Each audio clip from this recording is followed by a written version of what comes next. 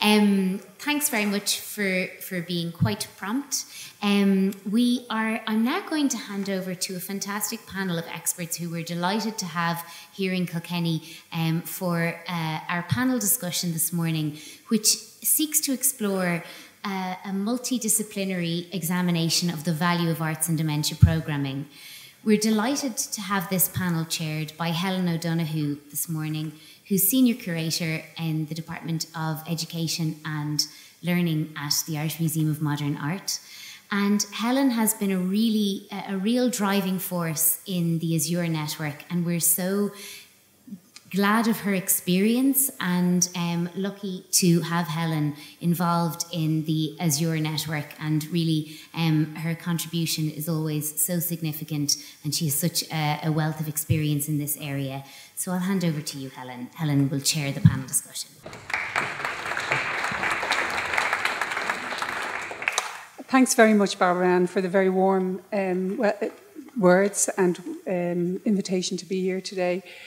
I think we're all really at the point where we want to open up a conversation. So what we're hoping to do with the panel now is, after the three panelists present some ideas to us based on their experience, both professionally and personally, we will quite quickly open to the floor. So if you have questions that have been building up from Anna through Barbara Ann and through Clive's presentations, hold on to them and we'll have a good discussion in a few moments.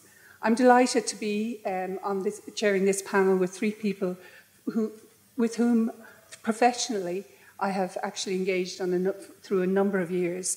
So I'm going to start with the first introduction, and in the middle of the panel here to my right is Professor Eamon O'Shea. He is a personal professor in the School of Business and Economics and was inaugural director of the Irish Centre for Social Gerontology at the National University of Ireland in Galway. He holds an MA from UCD in Dublin and an MSc from the University of York and a PhD from the University of Leicester. Professor O'Shea has authored and co-authored 15 books and monographs, mainly in the field of ageing, dementia and social policy. His work has been influential in setting the agenda for the reform of services and policies for people with dementia in Ireland.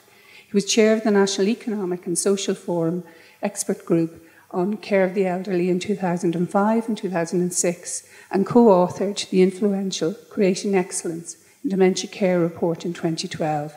He is currently a member of the implementation group for the Irish National Dementia Strategy. So a warm welcome to Professor Eamon O'Shea.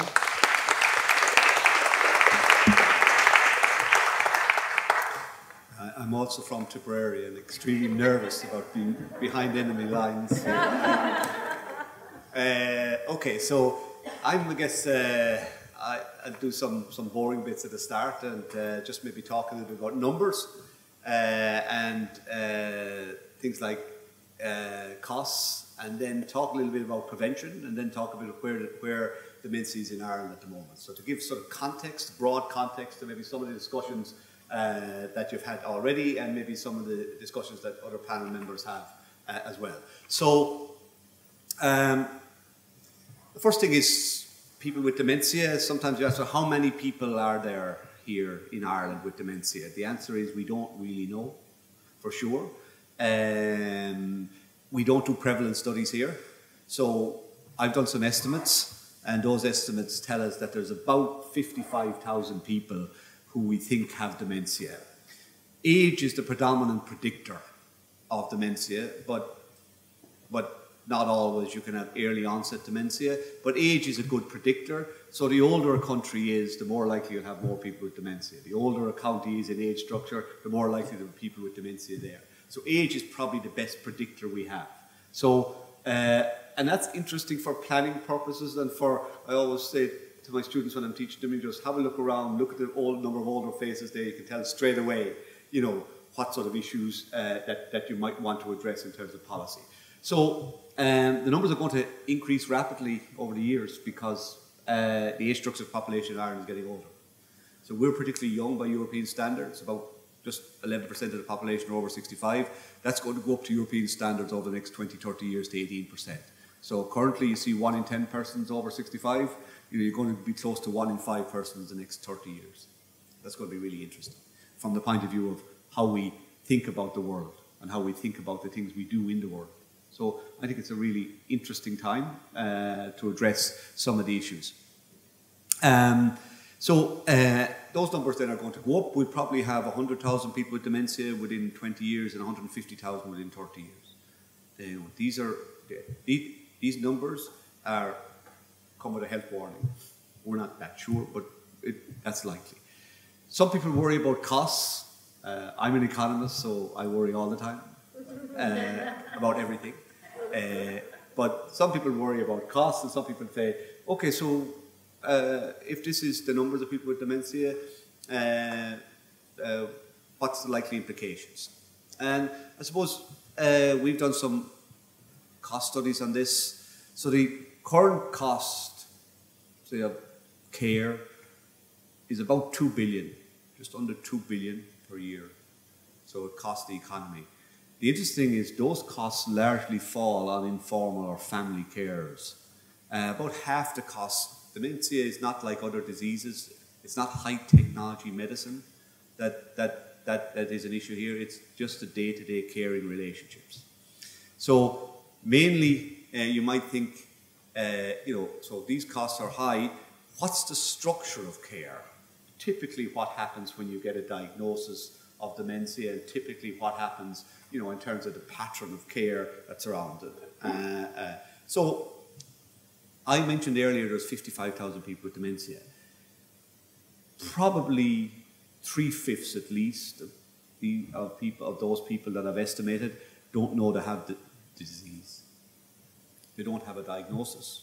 We don't know them. They're not accessing any services that somebody's taking a record of. Yeah. So there's a lot of people out there who really have the disease, but have no structure around them to think about it. Similarly, diagnosis. Diagnosis is sometimes hit and miss. It's getting much better. And a diagnosis sometimes, not only in this country, but in other countries, doctors may be reluctant to give a diagnosis. It's difficult anyway to get a diagnosis. It takes a lot of time. But doctors may be thinking, well, what's the point? Now, that could be associated with some sort of nihilism. Some saying, well, what's the point? A person is 75, 85, what's going to change? Or it may be associated with, we don't really have primary care and community care geared towards providing, person-centered, person-led care. We just don't have that at the moment. So therefore, somebody say, well, maybe you're better off without a diagnosis. That's changing because diagnosis allows you to make really good decisions, and anyway, it's a right, I think, to have a timely diagnosis. But diagnosis allows you to make good decisions and allows you to engage with the process. But the issue I talked about there about services. So therefore, post-diagnostic support, what exists? Well, the answer to that is very little. It's improving. Why is it improving? Well, we do have an Irish dementia strategy, a national dementia strategy, which is really encouraging. It's encouraging for a number of reasons. It's encouraging because there are two principles written into that strategy. The first principle is one of personhood, and the second principle is one of citizenship. So if you took those two principles for what they mean or what we understand what they mean, you would certainly be excited about the potential. The reality is somewhat different, but let's stick with the principles of personhood and the principle of citizenship. This is a transformative framework for thinking about the world of dementia, if you had this. The principle of personhood comes from Tom Kitwood's work in the 1990s, which emphasized, identity, autonomy, the self, the relationship between self and others, the social, and that kind of relational space, rather than the disease, the biological disease. This is still new thinking, but it is influencing the way we think about services. We do think about services, and the way we think about some of the things you were discussing today: art, the aesthetics, the relationship of people to other people. All of that is within this frame.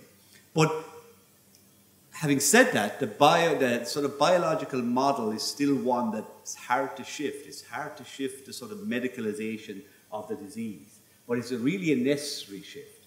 It's necessary to move towards some sort of biopsychosocial model where the psychology of the disease, the social aspect of the disease is a really critical element of it. So that's going on at the moment. That movement, in a sense, and it is a movement and which Ronan is central to, about engagement, that kind of socialization issue, and about moving the disease into the social world. Now that takes a broader framework also. You have to address a broader framework of basically lack of knowledge. You know, when most of us hear about dementia, it's something, well, I'd rather not hear too much about that, or I don't really want to talk about that because I may be fearful, and anyway, I don't know much about it. So we have really to engage and address the issue in a really open way as citizens. You know, we used to have that with many other diseases. We used to have it with cancer, where cancer was a disease where nobody spoke about, and when we did speak about it, we suddenly got more services. We got a strategy. Yeah, so we're moving in that direction where we're putting in some money now into understanding dementia, changing attitudes to dementia, because if services are to change, if we're to get services and if we're to get engagement in a really strong public way, we need this to be known by the public, known by our politicians. There needs to be pressure on to engage in many different ways. That's beginning to happen as well. No, money has been used through the strategy for that to happen. Sort of on the services side, the tendency is to let families deal with it. Remember I gave you a figure earlier, 2 billion costs, where 1 billion of that we estimated could be ascribed to informal family carers. We tend to let, when we do think about services, the old way was simply to think about it in terms of residential care. And about 2/3, we have about 28,000 nursing home beds. I would say about 2/3 of those beds, there's people with dementia. So, you know, you probably talk about 20,000 people in long-stay residential care. That still leaves 35,000 people out in the community, yeah, who needed to be cared for. So we tended to sort of medicalize, we tended to institutionalize. Now we have to go a different route. And that's what my work is really geared towards. It's about opening up primary care, opening up community care, supporting family carers, and principally, through the principle of personhood and citizenship, critically engaging people with dementia directly in the work. Really critical element of finding the voice, hearing that voice, and acting on that voice. So I'm not talking, when I say about the home care, or emphasizing home care, I'm not only talking about the traditional services of your public health nurse, your home health.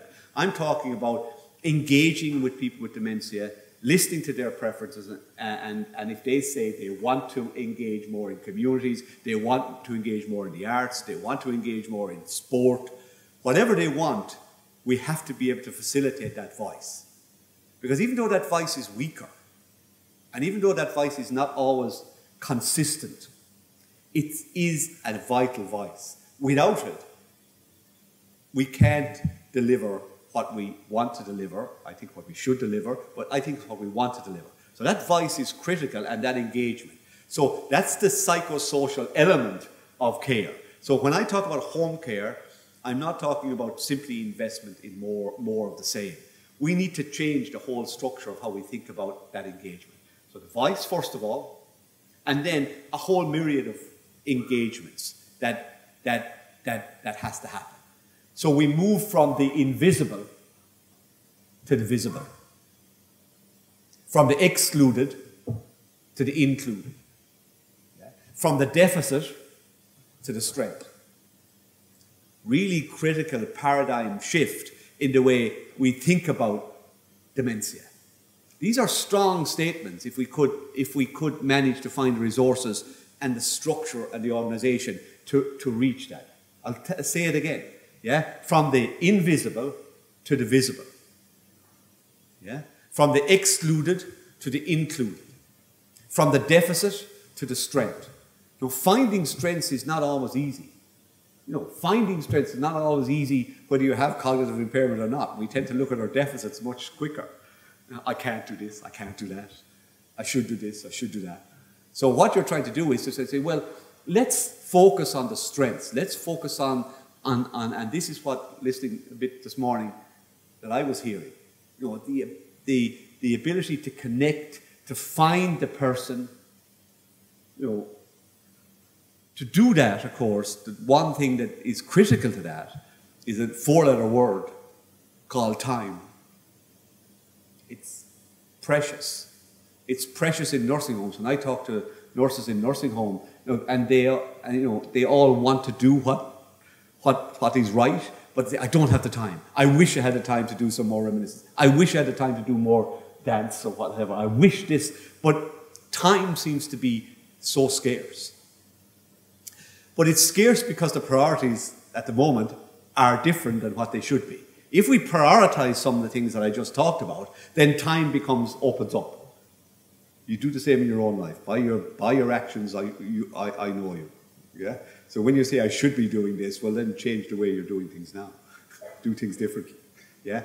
So really, this is a critical way of thinking about moving towards doing the things that I go back to the strategy. 2 words: personhood and citizenship. What words are more transformative? Yeah? But we must now begin to the essence of transforming that, to sort of living that and emphasizing this sort of new paradigm that I talked about. So just briefly, before I summarize it, because I don't want to go on too long, but I just want to give you a snapshot as to where we're at.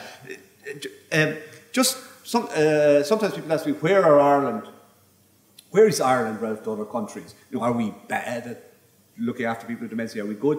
It turns out that we've had a lot of investment over the last number of years. We've had about 90 million investment through Atlantic Philanthropies, for example, invested 30 million and then leveraged 60 million more. So we've had a bit of investment.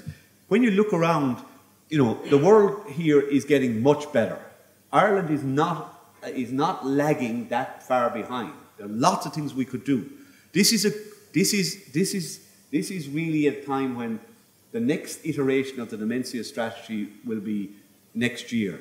We have opportunity, those of us who are interested in citizenship, personhood, yeah, in strengths, yeah, in inclusion, in personalization. We have an opportunity over the next year or two to impact on the next 5 years of investment. It's not, I can't say what governments will invest or this or not, but we have an opportunity.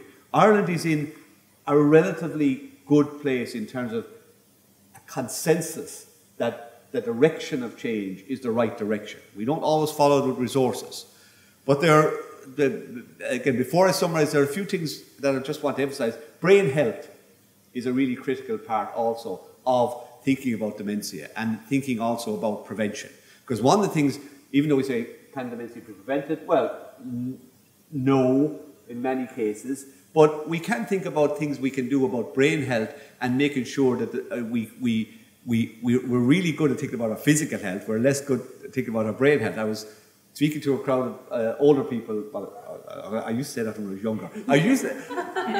I was speaking with some older people like myself recently, about 300 of them in a hall. And so I said to them, really multiply 320 by 69. Just multiply it in your head. Don't use a calculator. And I said, do that a couple of times a day. It puts down a lot of time and it improves your brain health. You know, so people are used to sort of saying physical health. Make sure you look after your physical health, but make sure you look after your brain health. There are really little things we can think about, which this gives us an opportunity to say the brain matters, and it's really increasingly so. So you know, there are lots of things we can think about, and there are lots of in terms of exercise as well. Healthy body also contributes to a healthy mind. So there are lots of things we can do beyond simply thinking about looking at it when people have the disease. So finally, in summary then, I'm really interested in the arts and dementia. I'm interested for a number of different reasons, because I'm interested in the holistic picture of a person, of understanding a person. So when I think about dementia, or the word person with dementia, if you concentrate on the first part of that, the person, and you think about their preferences and their needs and what they want, and that voice, that can change completely the structure of care. I don't want somebody telling me you know, you need this, you need that, you need a home help, you need to go there, you need to do this. I would say, yeah, I'm quite interested in music. I'd like really to be, this is what I like to do. I have a story. My stories maybe change now, but it's really important that you hear the story. I may not be always able to orally present that story, but I can communicate that in many different ways. And that, I think, is as sort of good as introduction maybe to what's going to happen now. And I think that story is really necessary for us to live in a society where, you know, we really are focused on citizenship and personhood. So I can answer any questions later on. Yeah.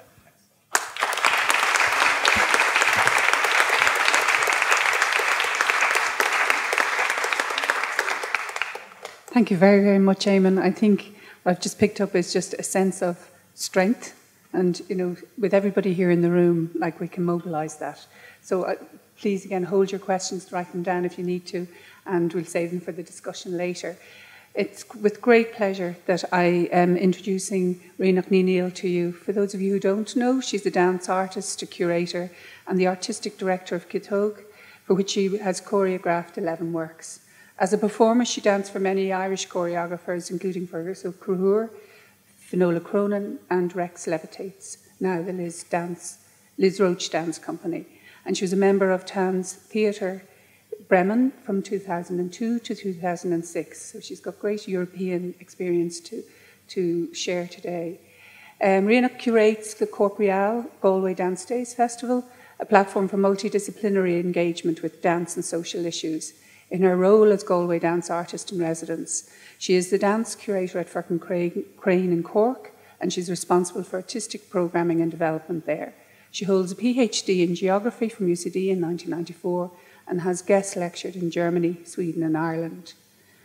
Rianach's work with older people, which I think probably is a seed of this, is, I know, good career, Rianach. So, but I will, just to briefly summarise the last paragraph. But I think it's her work with older people which was spurred on as a dancer and a choreographer, which has led her to where she is today. So with great pleasure, I want to introduce Rianach. Thank you.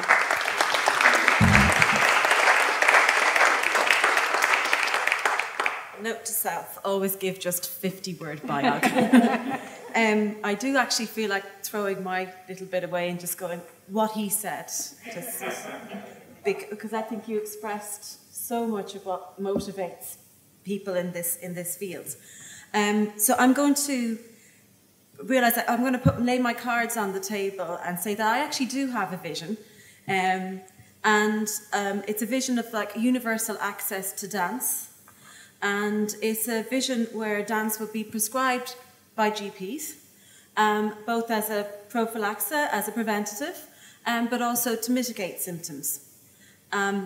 And the reason why I've come to that conclusion is I've spent like around the last 10 years dancing with people who used to be older than me, but are rapidly not becoming that much older than me. And also then, as you said there, the older people get, the more that there are instances of dementia.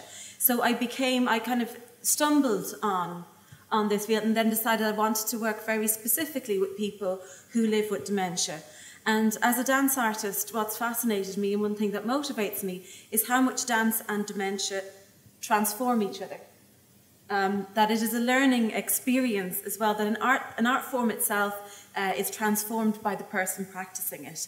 And that there is a wealth of new kind of horizons if we practice dance as we get older in years and if we practice dance with different levels of cognition. I also have to preface that my experience is maybe very different to others. Dancing, that coming into like a daycare centre or wherever it is, a group of people, that I have an experience of dementia as with far greater capacity. I've got the experience of coming into people who might otherwise, they might be incapacitated at the time, they might be not verbal, they might be sleeping, they might be very unsociable. And then simply by dancing, I know these people as people who are verbal, motivated, communicative, remembering, joking, and of course creative. And I know this experience is one of like great joy on a regular, predictable basis. And I suppose when you talk about personhood, I think that that's, you know, joy is something that maybe we undervalue. But it is what motivates us to be with each other. And I think it is also something that really motivates carers, who are the forgotten people in society, and whether professional or family. So I've had great joy accompanying people on their journey. I don't have any images because there's great issues of confidentiality and privacy when it comes to dance practice. But first of all, there's kind of an elephant in the room, which is that dance is scientifically proven to be beneficial for physical and mental health, but it's very specifically proven to be beneficial in terms of dementia. There's this famous 25-year longitudinal study. If you Google it, it's always the one that comes up. It's really funny. The newspapers regularly, about every year, re-find it and have another headline. But looking at different recreational activities, it was discovered that people who dance regularly, I think it's 3 times a week, and it's specifically kind of partnering and improvising, have a 76% less chance of developing dementia. Pretty good, isn't it? So dance is dance works preventatively, so it does work on brain health and physical health, but it also helps mitigate symptoms because it's a multifaceted, physicalized art form. The huge health benefits include it integrates several brain functions at once: kinesthetic, cognitive, musical, and emotional. So it increases neural connectivity.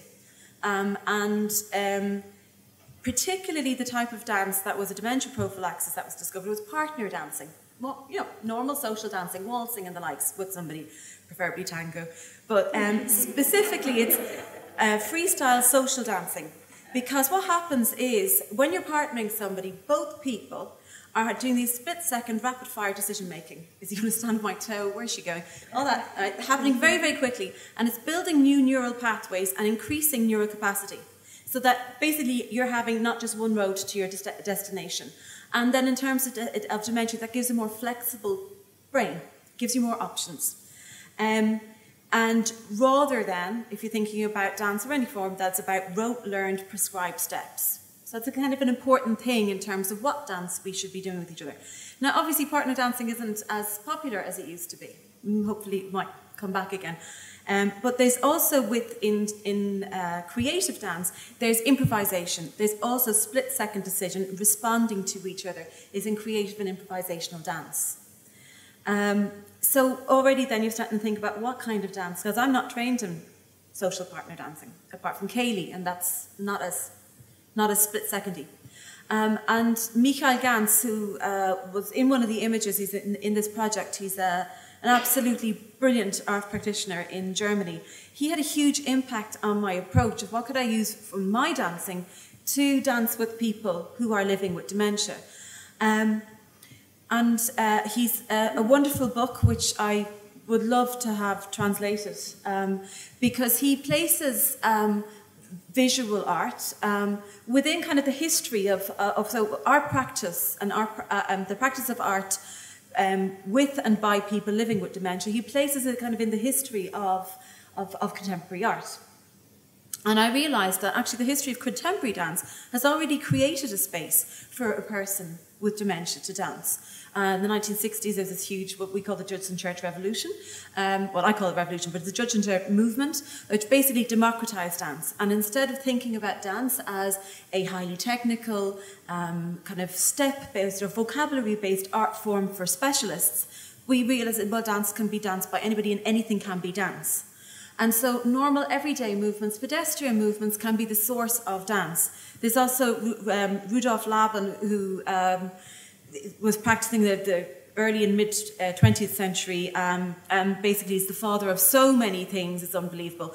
But also his focus on dance as movement is also kind of a theoretical basis for understanding the practice and placing it within, rather than sideways to or kind of an addendum, but right in the heart of the development of the art form, which I think that's very important, that it's not marginalised, it's not lesser than, but that it's actually up there, avant-garde, cutting edge, that it is an integral part of the development of the art form, not just as a health practice. And obviously the key is to consider a dance practice which is process and not performance-based.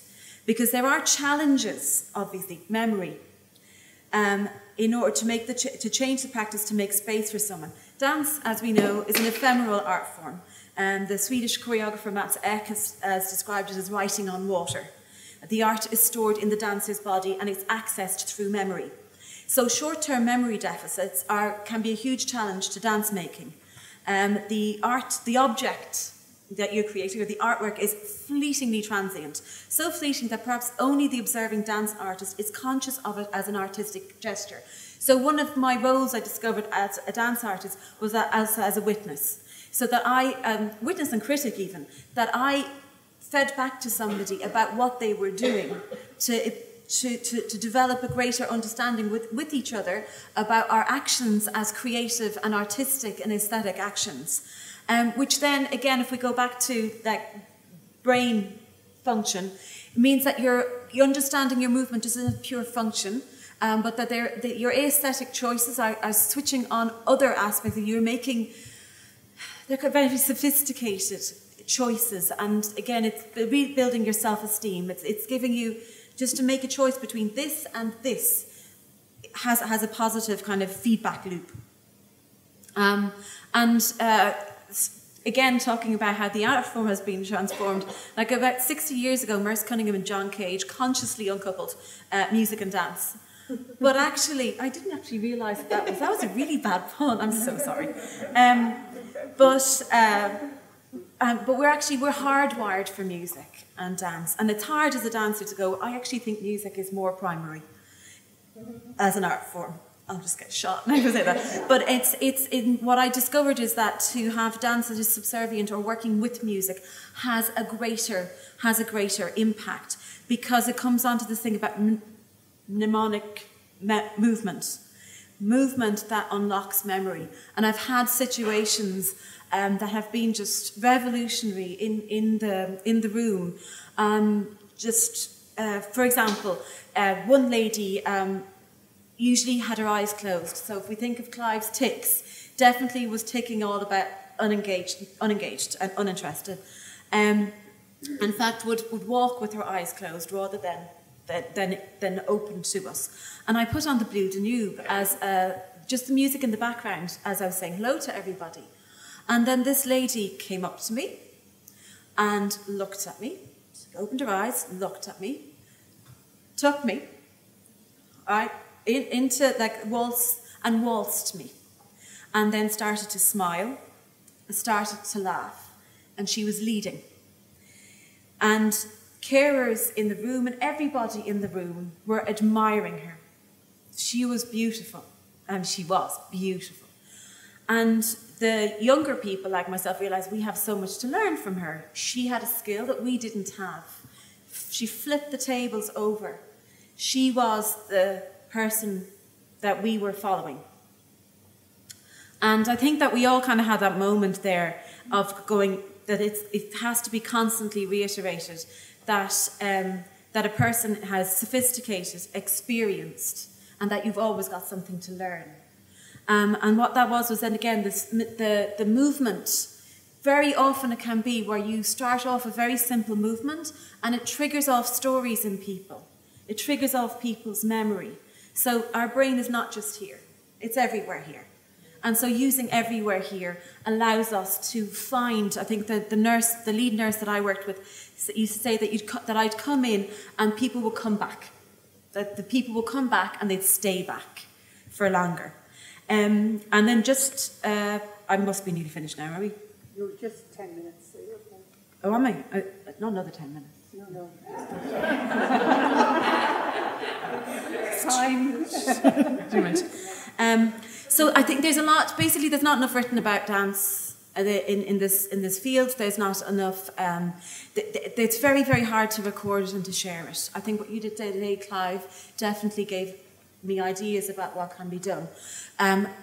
because it's also how do you create something like a practice that is transferable, and a practice that can become more universal, because we need dance everywhere. We really do. And it's different. It's for everybody, but definitely it is a complex simplicity. It is some kind of a practice of complex simplicity, and having people who are dance artists and performers are an important part of the success of it, because you have to hold a space for people in which they can then come out and come into you. So how much this practice can be codified and replicated is still something, I think that's something that is, that's a question that has to be addressed more. There are pioneers, but unfortunately in dance there's a pioneer here, a pioneer there, and a pioneer there, and every 5 or 6 years there's this kind of revolution of burnout, gone, and then people have to reinvent the wheel. I think I'm going to actually finish with Michael. So Michael Gans, again, there's this model, he was talking about this, and I've taken as kind of as a model of dementia as an explorer. That we are discovering the world anew, and that our humanness is in our drive to explore, name, and use the world around us, and that we can do that with each other. I think that's it. Thank you.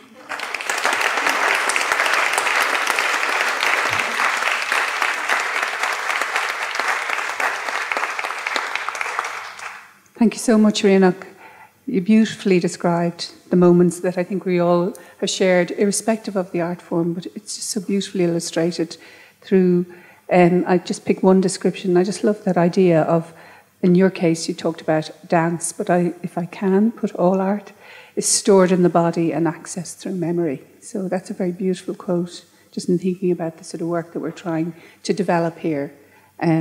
And perhaps there are some things that can be replicated, not the individuals, but the practice certainly can be replicated. So we could talk about that too. Thanks so much, Rhiannoch. So our final presentation today is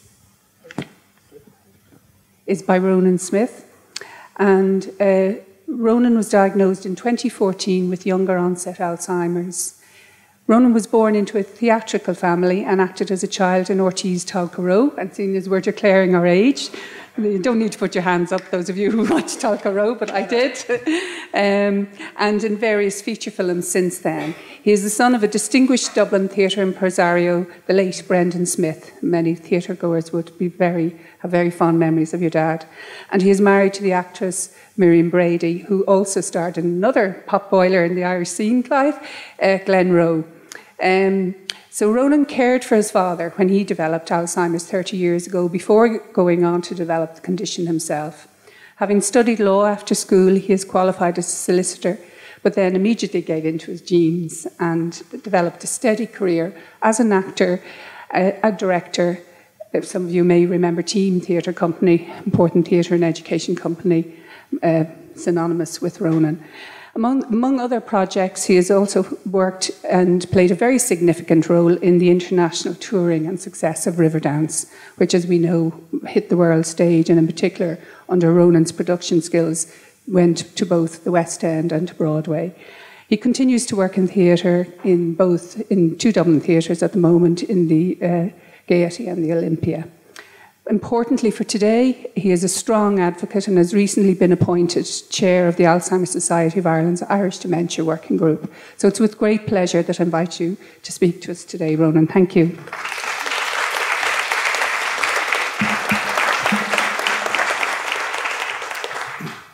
So I am today's voice of dementia. I'm very, very pleased to be here today to contribute to this event. Because I regard it as involving two very important aspects of life, basically. The arts in society, which I think to be a very important thing, and the presence of dementia in society. And what excites me about this mix is that the way they might interact.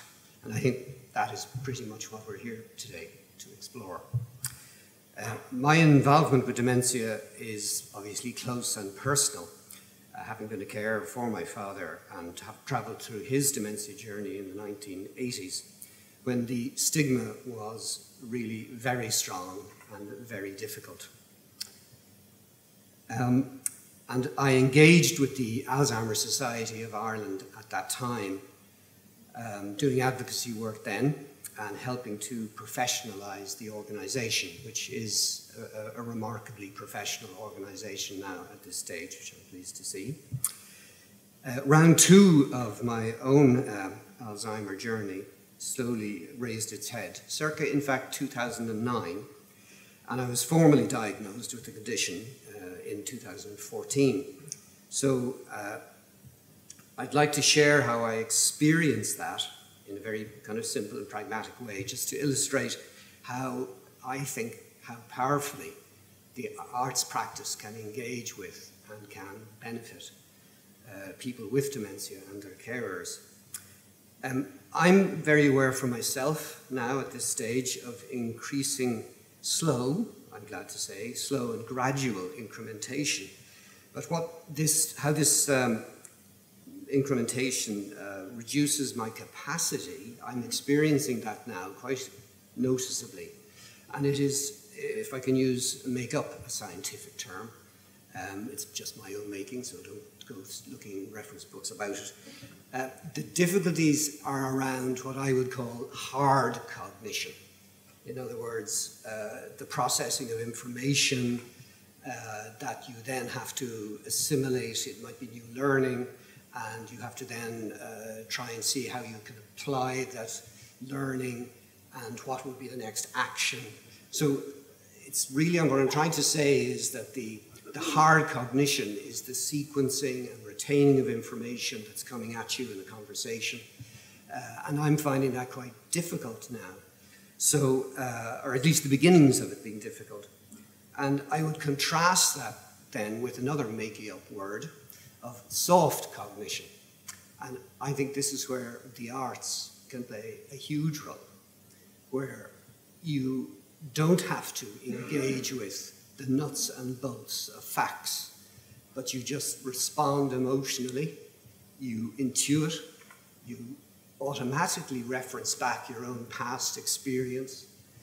And I feel that the exercise of that endeavour is something that will be retained by people as they progress through the dementia condition. And I think that the arts can provide an enormously powerful resource. So what I'm most excited about in terms of today is that I think it can hopefully provide an inspiration for other organizations to really engage with that potential.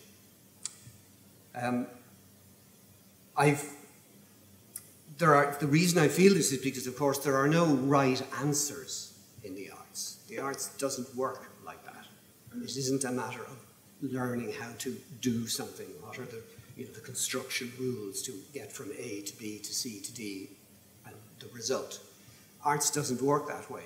And I feel very strongly that that gives the arts the opportunity to work with and engage people who are finding it difficult to do the hard cognition, and that the arts can provide an enormously rich opportunity for people to engage, to re-engage, because there is clearly a very strong inclination for isolation.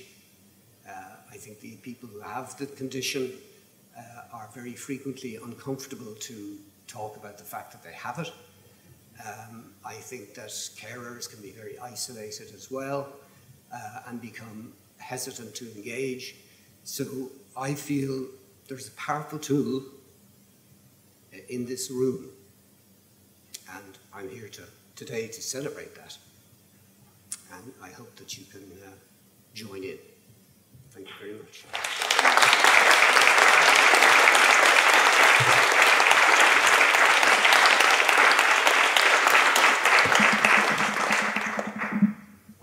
Thank you so much, Ronan. I have two choices. I can ask some questions of the panel myself, or I can immediately open it to the floor. I'm tempted to do the latter because I think people have been sitting silently for quite a long time. So, there's opportunities to reflect on this morning the programme that Barbara Ann has outlined, what's happening nationally, Clive's experience and the research, and then more recently, Eamon's, I think, the call for action I'm hearing around, a moment is coming for if there's going to be a reconsideration of a strategy for dementia. The arts need to be at the forefront of that.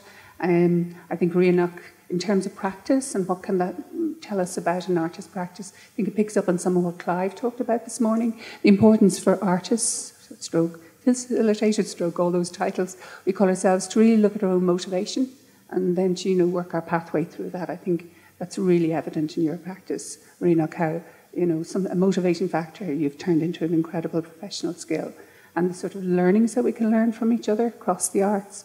And I think then Ronan, the embodiment of somebody who, for us, can be a guiding and critical friend, which you have been since the outset, certainly of the development of the programme for Azure. And we need to have more voices in the room, more variety of voices, critically appraising what we're doing. So with that, I know there's a roving mic somewhere. Would anybody like to break the silence of the big mass of people and go for a question? Or, a comment? I'll start back, Kieran, then the woman in red, and then... Hi, I'm Kieran McKinney. I'm from the Azure Group. And it's something you said, Rianach, about how we store our arts experience in our memory. And then, Helen, what you had said, how it might not just be dance, but it could be all art forms. And so I'm really interested in this because one of the things we say about the Azure program is that one of the reasons it works is you don't need memory to react to an art piece in front of you. Am I making sense? Mm-hmm. So I'd really just like to explore that a bit because how do you see it if somebody, for instance, if they have considerable memory loss?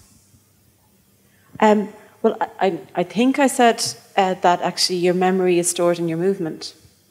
Okay, so you mean it's a different form of memory? Well, yeah, maybe. Yeah, it's okay. Or just that particularity of it. That movement can trigger memories. So even with memory loss, I still have questions about, how we can approach that. I do know that sometimes encouraging or English always goes to offer a movement to somebody. Very often what happens is you offer a movement and that triggers memory that wasn't accessible before. So maybe that's what it is about looking at different ways to access memories. I know that some memories are definitely gone. It's not that I'm not making any magical claims, but just retrieving and using and playing with them. Again, just as part of your brain health exercise. And that was a new discovery for me, that movement could actually, of itself, do that. Eamon, thank you.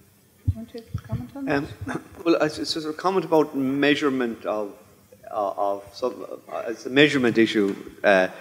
So sometimes as researchers and as sort of social scientists looking at programs, be it arts programs, you're asked, is this having an impact or an effect? And it can be very difficult sometimes to measure that impact because sometimes the impact is simply a contemporaneous expression of joy, which is hard to measure with the two. Funny thing to say, but it's hard to measure. It's easier to measure. We have all these scales that measures things. So what happens at the end of the dance program after 6 months? Are they all feeling quality of life has gone up? And very often what you feel is you can see the arts intervention having an impact straight away. You can't always measure it in a way that we like to measure sometimes, or you're expected to measure outcome changes. But you can actually see it in faces. We had the experience of doing a reminiscence program. We saw reminiscence working, but we weren't always getting the measurements at the periods when we actually measured, which actually supported that. So I think it's the enjoyment and the joy sometimes. And I'm speaking more as researchers. We tend to almost formalize in a way that makes it impossible sometimes to measure. There's almost a protocol there that takes some of the joy out of it. Yeah. Would you like to say something? I suppose I just feel very much echoing what Eamon's been saying, that the fundamentals of this are experiential, and it really is in the moment of the practice that it happens. And we can reflect on it, and we should reflect on it because it's useful to reflect on experience. But we actually should simply concentrate on manifesting the experience, and I think it's a matter of accelerating that process. I just feel very strongly that the experience of people living with the condition is one of assault. You do feel there is something being taken from you, and that's very unnerving. And I think that what can be done is to support people by offering them avenues that are easier than dealing with the nuts and bolts of life that seem now to be very threatening. So, I'm very determined today to keep this simple. There's a lot of science which is really important, because obviously, hopefully, the science will deliver, some kinds of effective treatment in time. In fact, I actually do really strongly believe that that is inevitable. The cure will come. I don't know when. And I just feel that because, big pharma is going to make a huge amount of money. So I think, we have to relax about that. The research is mountainous. It will happen. But in the meantime, I think it's a matter of making the immediate experience as accessible and comfortable as quickly as possible. And if I can speak just, as somebody who's involved in Azure and, have spent my whole life, professional life, looking at learning in galleries and in the context of learning around artworks, I think, the theories around co-constructive learning, about building a community of learners, is really what you're talking about. It's about people entering a moment where they're at, and then in a community building up that reservoir of both your own memory and the shared memories, or the shared nowness of the experience, which I think is really important, how you feel now about something. So I think there was a lady in red, yeah. Thank you all very much for your presentations, and I'd just really like to make a comment, because we're talking about strategy and going forward. So currently we have a Healthy Ireland strategy which makes no reference to the arts. We have to change that. Okay, we have a Creative Ireland strategy running in parallel. They're the same. They're all together. They need to all be together, be recognised together. It's really important. And the third thing is that people who enter acute care settings have no stimulation, and they're often there in stroke areas or wherever for months. And while there are centres of excellence in Ireland and examples of best practice in acute settings, it is not universally funded. It depends on where you go or where you are. It's not, the access is patchy, to say the least. There are reports that are not published. And if we're talking about strategy and recognising people, that should be a given for everybody in an acute setting, and they are all the one thing, because this is something that's innate, and it's like the music, and you're mentioning it. People who don't know their name know the words of songs from years ago. Thank you. Do you want to say anything?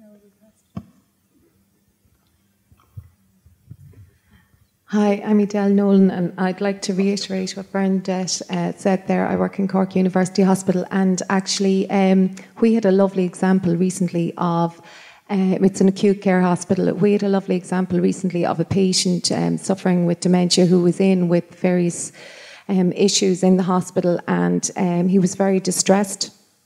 And we heard about this retrospectively from his family who contacted us. He was very, very distressed on the ward, and there was all sorts of issues of security and trying to, help him get his treatment, but at the same time help him feel secure. And what happened was that he noticed the art on the walls. We're very fortunate, unlike some hospitals in Cork, we have a huge collection of artworks due to the goodwill of people donating them. They're not bought. So he started to notice the art on the walls and started to become very calm. And then his family mentioned that he is himself an artist. He's quite well-known graphic artist in Cork. So they started actually bringing him around the hospital. And every time he became agitated, he became very calm then when they went on little tours around the hospital.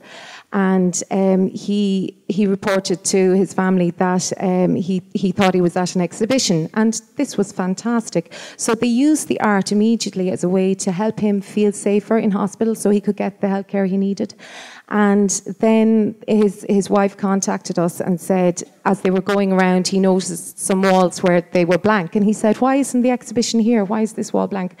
So he said, I could donate some of my art here. So they contacted us, and I met with them, and he has a wonderful collection of art, which we're now going to accept. And then we invited him to exhibit with us as part of the launch of that artwork for Culture Night this year. So it's a lovely project I just wanted to share with you. And we had something similar a couple of years ago. Brother Ambrose O'Mahony, he's a well-known Cork artist as well from the Franciscan community, and he donated 46 artworks to the hospital, and we had an exhibition there. And actually, sadly, he did die in the hospital, but it was a nice experience for him and the Franciscan community because he was, surrounded by his own artwork at the time, and people who came to visit him from all over Cork were remarking, here's a piece of his art, as they were going to see him and say their farewells. Now, he was, older gentleman, so it was a celebration of his life, really. So I just wanted to share those two projects, which are timely because it reiterates what Bernadette was saying, that having art in hospitals is hugely beneficial. And as the population is ageing, as was spoken about, it's going to become more important. But how to access the funding for that to happen, because artists, are kindly giving their artwork, but really they need to be remunerated for the work that they're doing rather than just gestures of goodwill. Thank you. Yeah. Hello, my name is Gillian Cusson. I work as an artist on the LUNRWA programme in Crawford, but I've also worked with Fuse Music Alive, which kind of relates to what you were saying there, which was a 3-year project which is finished now, but we worked in specialist residential settings and hospital settings.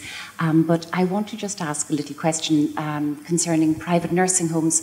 I've been working for about 8 or 9 years in a number of private nursing homes in County Cork, and I'm struck by the lack of personhood, and I was just wondering if there was any possibility of the fair deal money which goes into the private institutions, if that could be somehow regenerated or redirected, and it's specifically to you, Eamon, really, this question, into enabling people to stay at home where the vast majority of people want to, unless they necessarily need specific nursing home care. Because I know when I'm at an age where I might need some type of care, I think I would prefer to be around things I love, doing things I like to do, and with people I love. I'm just wondering if on a more, I suppose, a national level, if strategically could be looking at that, so that things like the arts could be incorporated in people's lives, because I know nursing homes say they employ artists, but most of them don't really. People go on a very short course and they call themselves artists, but it's having somebody from the outside coming in, which is really good for those who have to be in institutions like that. So just wondering. So there's a couple of aspects to that question. So there's good news about certainly there's movement now. Within the next year, there should be a rights-based, home-based care, system in place. So there is a movement towards addressing the issue of the weakness of home-based care in making services available by right to people. There'll be an issue of funding and co-payments and issues like that, I'm sure, down the line, but I think there will be, it seems to be, the direction is towards a kind of some fair deal scheme for home-based care, which will be, I think, absolutely critical in terms of moving us to the next stage that I talked about earlier. And one of the reasons for optimism is that can happen. So hopefully more of us will be able to stay at home. But there's a lot of work to be done in changing the mindset still for that to happen. But the second part of your question is about nursing home care and about what we value. So I would have done a year's work in 2008 or 9 in nursing homes and looking at quality of life and so on like that. And some of the issues you raised there would have been absolutely there.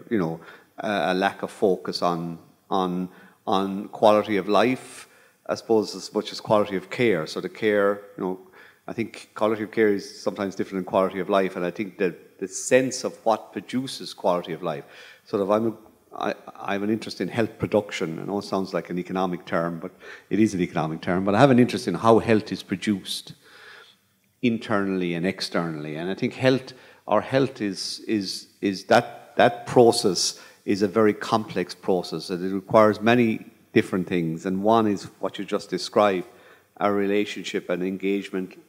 We talked about identity and self, and an acquaintance with all the things we value during our life. They don't disappear just because we're admitted to a long stay care. I think one of the issues is to I would say compel that sort of engagement more in residential care. There are really good residential care units, really good, but I think the task is to make sure that engagement you're looking for becomes normal. It's part of the normal process, and it's part of the regulated process. No, I know you can. I'm sure you can shake your head and say absolutely. I've worked in this area for 30 years, so I've been in more nursing homes than I should ever have had to go into in my life, and I'm really aware of the absence of this. But it's not impossible to regulate for this. It's not impossible to incentivize for this. It's not, behavioural change happens when you incentivize. You don't get behavioural change, as we all know in our own lives, unless you actually provide incentives for that to happen. You can do that through regulation, but you can also do it through the good ones and giving them more if they do the thing. So I think you're absolutely right in pointing that out. But I think there are lots of things we can do.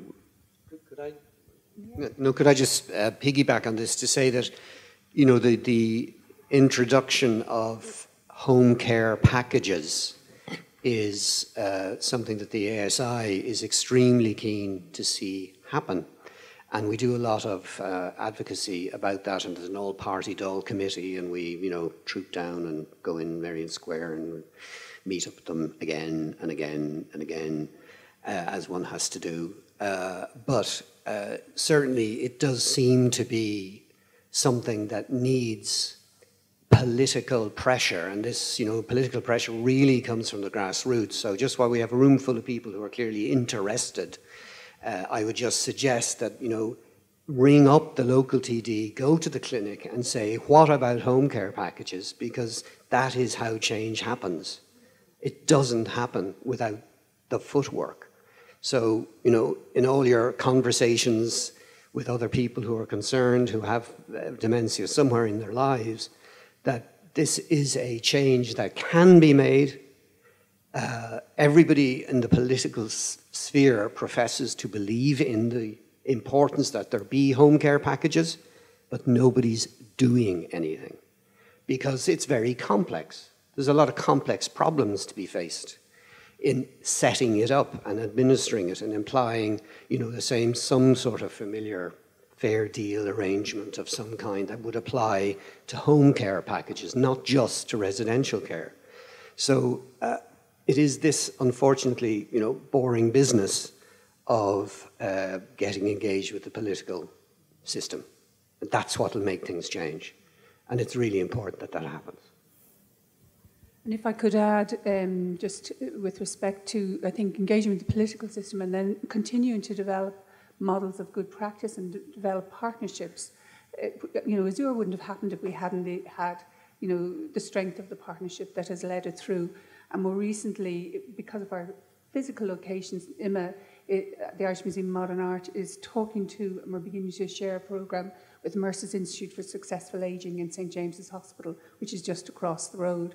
And we're looking at possibly the potential of social prescribing. So we're going to try and test. It'll be small scale, but if we can test some ideas out, and if that can be, as you've been doing, Rena, for years, and others have been doing at local level, and then mobilise it at national level, and if we can link into that dementia strategy, a few lines. And I think it's really valid what you've said about Creative Ireland.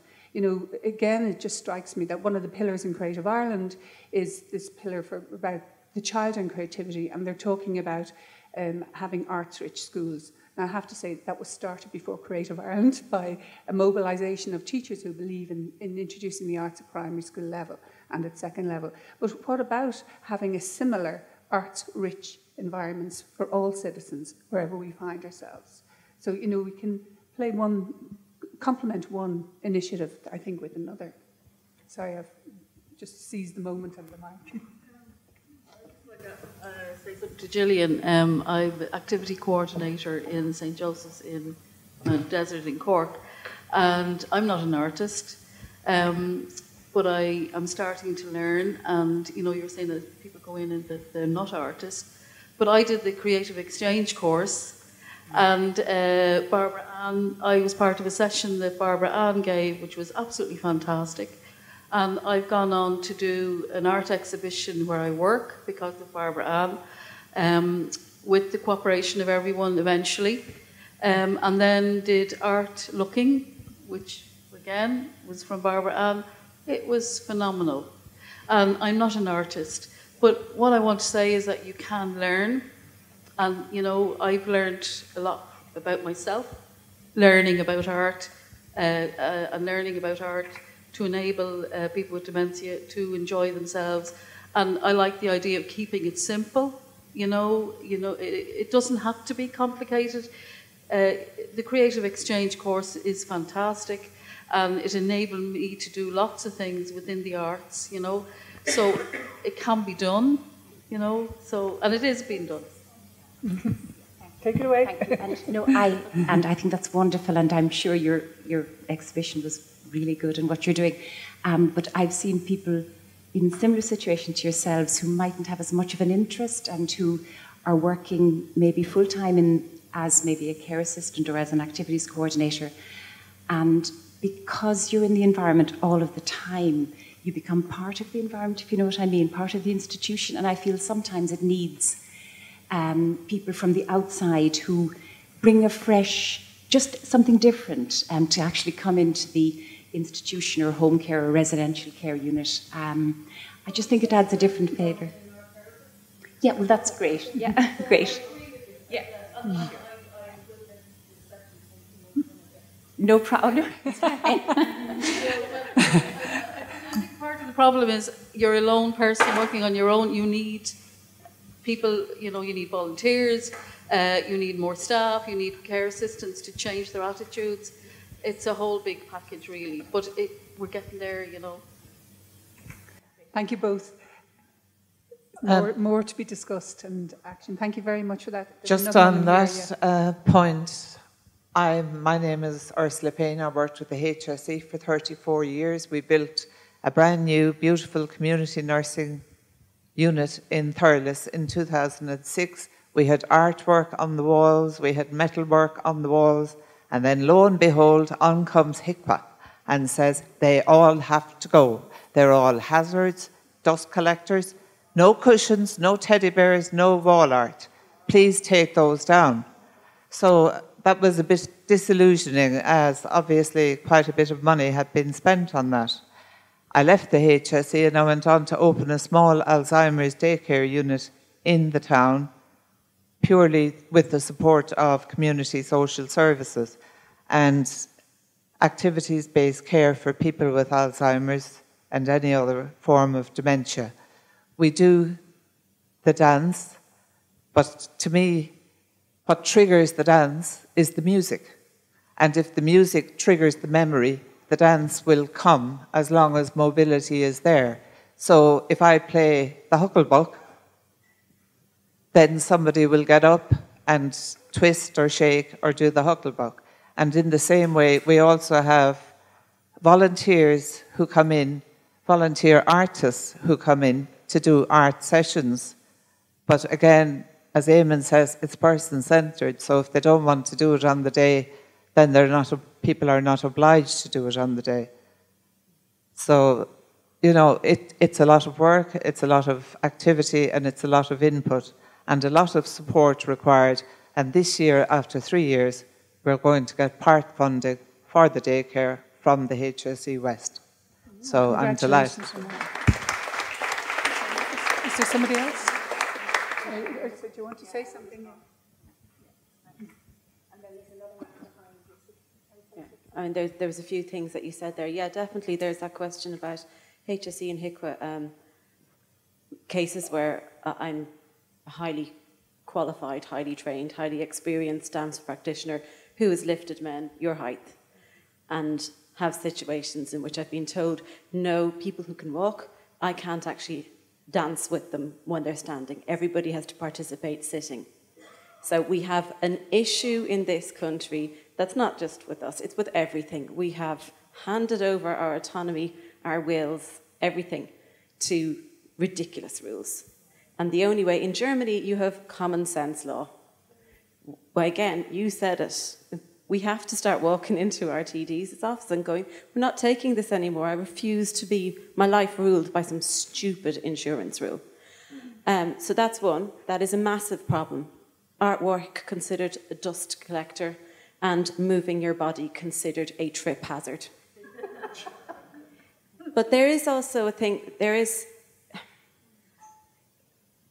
also about the professionalisation of arts practice with communities of interest, specific communities. I think that what's needed is a network. There are people who are primarily carers and activity coordinators who can facilitate arts practice, but nothing can replicate somebody who's spent their life training at it and practicing it. Yes, dancing to music is one thing, but it's not all dance. It's only one thing. And as I say, I use that term complex simplicity because from the outside it can look very simple, but it's not. What is happening is very complex. Yeah, I think it's our responsibility to explain that better. But artists, you use the word volunteer artists. Well, all of this sector is subvented at billions by professional artists working for pittance. And it's never going to get any better until what we do is recognised.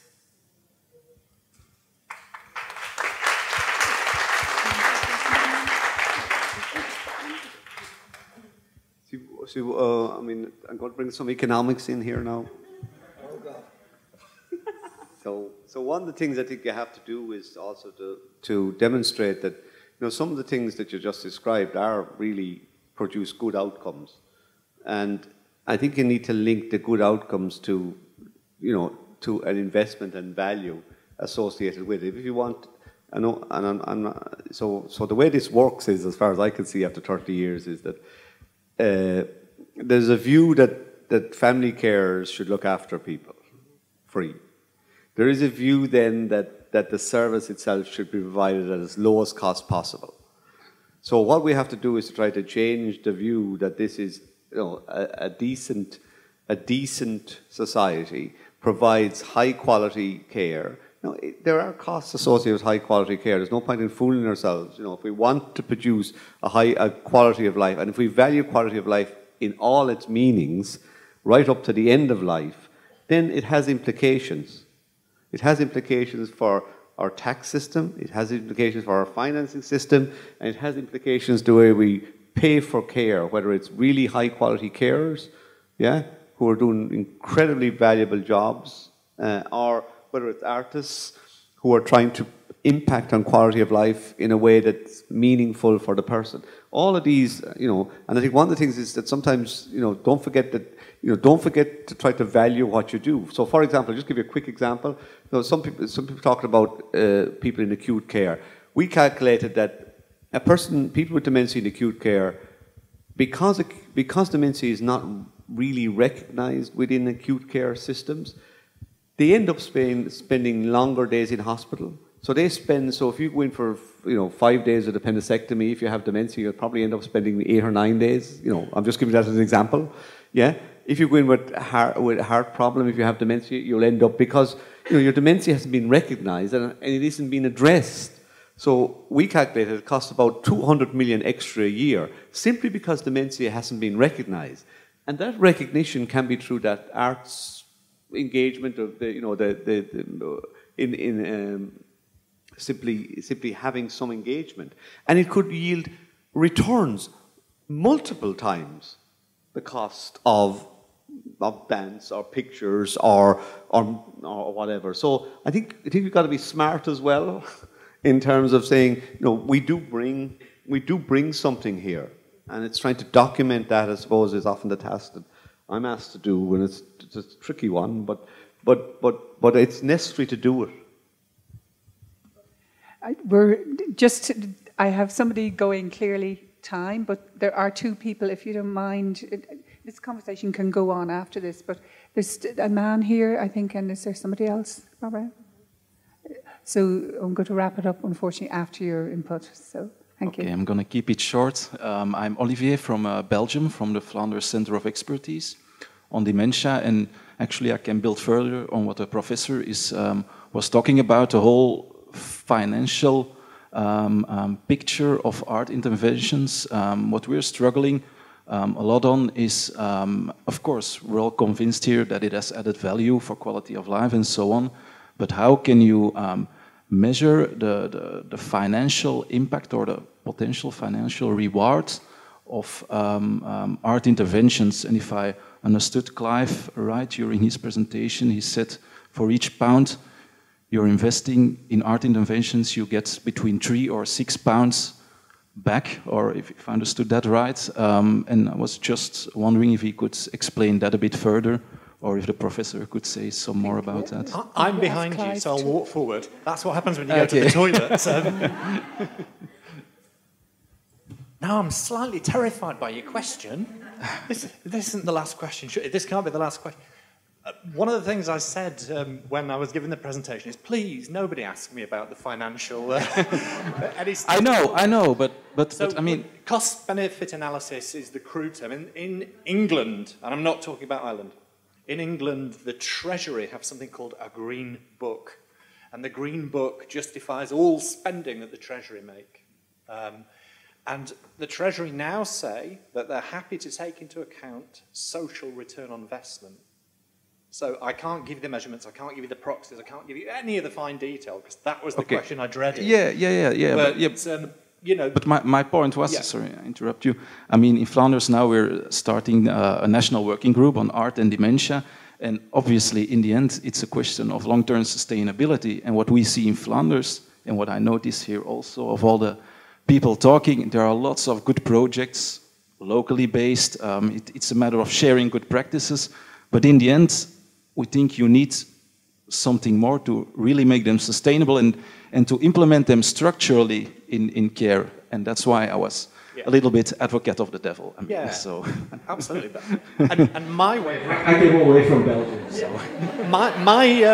My kind of longitudinal answer to that is not an economic one. It's coming back to what a few of the speakers have said on the platform, which I've really enjoyed, but which provokes me to think we need dementia activism. We've had queer rights, we've had Black Lives Matter in America, where there are movements where people are actively on the streets, where they're actually saying, this isn't right, we've got to do something about it, and it turns into social justice and activism. Change is made, but if people don't express themselves, nothing's made. In the UK, we have an all-party parliamentary group for arts and health. Sounds really boring. It's not, because we've done what a couple of you have suggested on the panel. We've lobbied our politicians because we vote for them. They're responsible for us. They're our servants.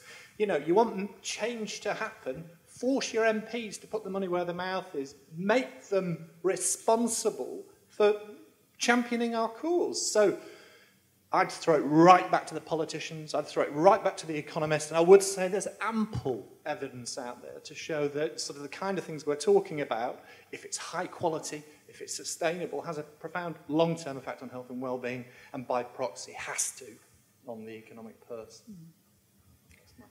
Okay.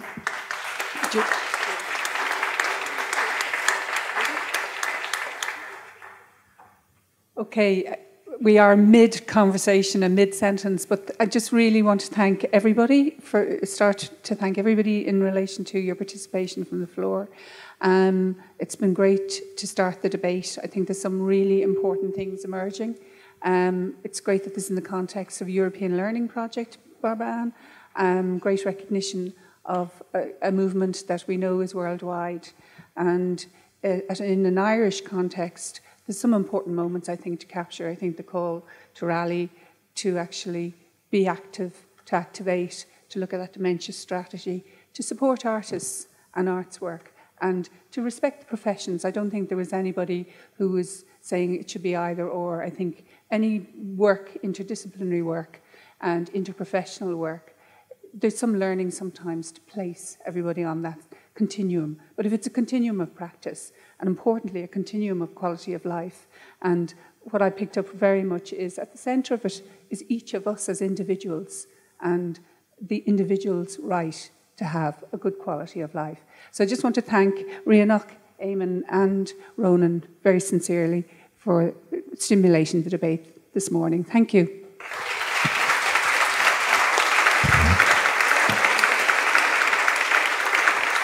And thank you to Helen also for fantastically chairing what I think could have been a conversation that could continue well into the afternoon.